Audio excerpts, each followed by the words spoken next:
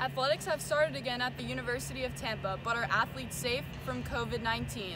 Bob Martinez Athletic Center fully reopened on September 9th, but with major changes. The biggest change of all is that sports teams must practice in small groups of just 10 athletes. Depending on the size of the team, some teams have up to 10 different groups for practices and designated team lifts. This is all in an effort to reduce high-risk exposure of COVID-19. Some of the things we've done is reduce the size of groups that are allowed to practice and that are allowed to be in the weight room.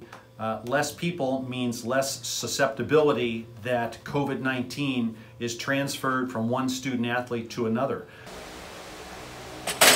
The athletic staff is slowly testing 10% of athletes from each team every 2 weeks.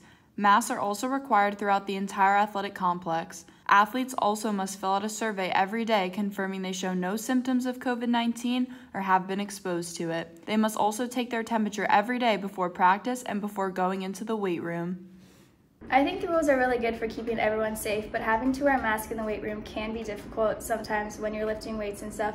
But as long as we're keeping everyone else healthy, then that's the main goal. UT's athletes are practicing hard, but the uncertainty of having a season remains a big question mark. This is Dakota Busch, UTTV Spartan News.